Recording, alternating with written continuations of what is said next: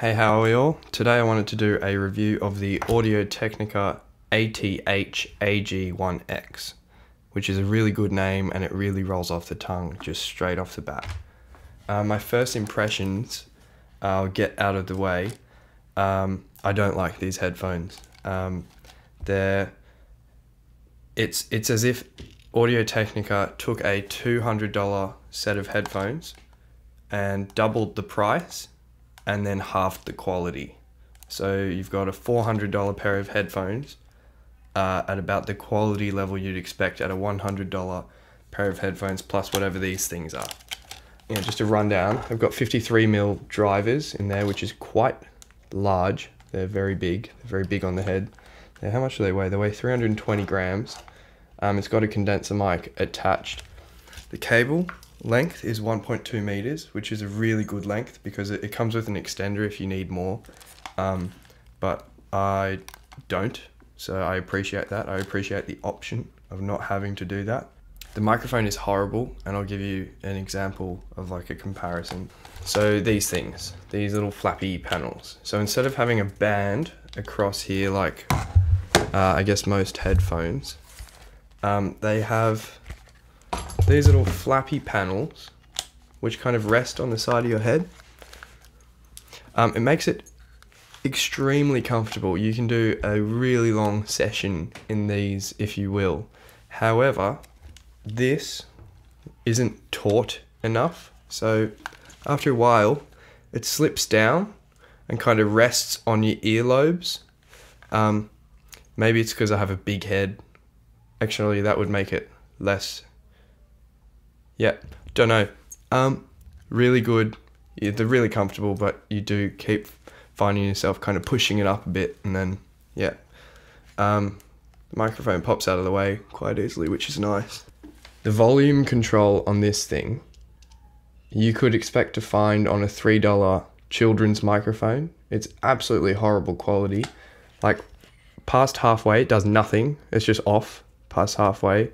Then the other half, it's like really super sensitive, and it just feels like it was made in a sweatshop that makes clothes, not even electronics. So not impressed with that. Also, the mute function. So there, I don't know if you can see that actually, but it says mute on or off, and there's no like kind of green or red thing. So it's either like, when I first got it, I was like, well, is the mute on or is the microphone on if it says on?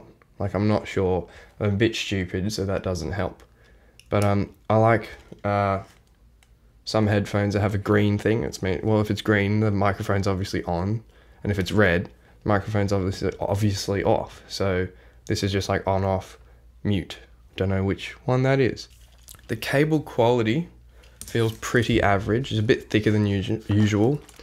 The tension relief here is not what you'd expect on a $400 set of headphones. These headphones cost recommended retail price in Australia on Audio Technica's website, $3.99 plus shipping, which is ridiculous because they're not that good. But yeah, tension relief here, it's average, like you'd expect that on a $100 set of headphones. Over here, also average, like it's going to break there if it breaks anywhere. The cable's not removable or replaceable, so when these things break, which they will, it will be the cable. And then you're out $400 and there's nothing you can do unless you are handy with a solder, For the 53mm drivers that they have in these things, which are large, you'd expect really good bass. The bass is terrible. It's almost non-existent. The sounds quite trebly. Like if you listen to music, it's like, oh, that's not that great. These AKG K92 headphones outperform the audio quality immensely in every single aspect. $90. Yeah, so I'll show you a comparison of this microphone versus an actual microphone. This one's pathetic. So this is the sound quality of a $90 10-year-old Behringer B1 condenser mic. I've dropped it a lot and it's actually pretty good. And this is the sound of the $400 condenser microphone on these gaming headphones. It's a bit of a difference, but Yeah, I'll let you be the judge.